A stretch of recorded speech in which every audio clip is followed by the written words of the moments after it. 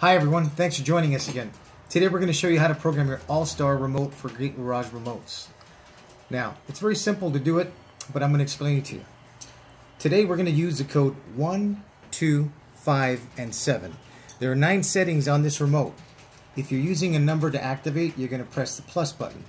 If you're not going to use that number, it'll be the negative button.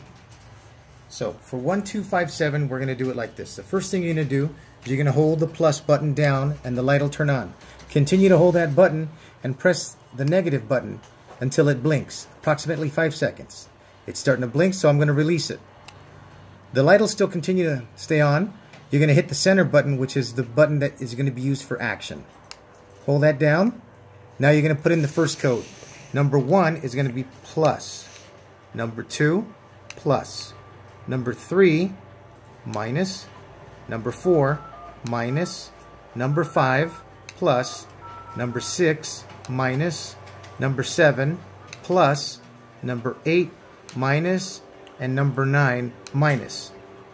Once it finishes blinking, you've just activated your Allstar Remote. Thanks for watching.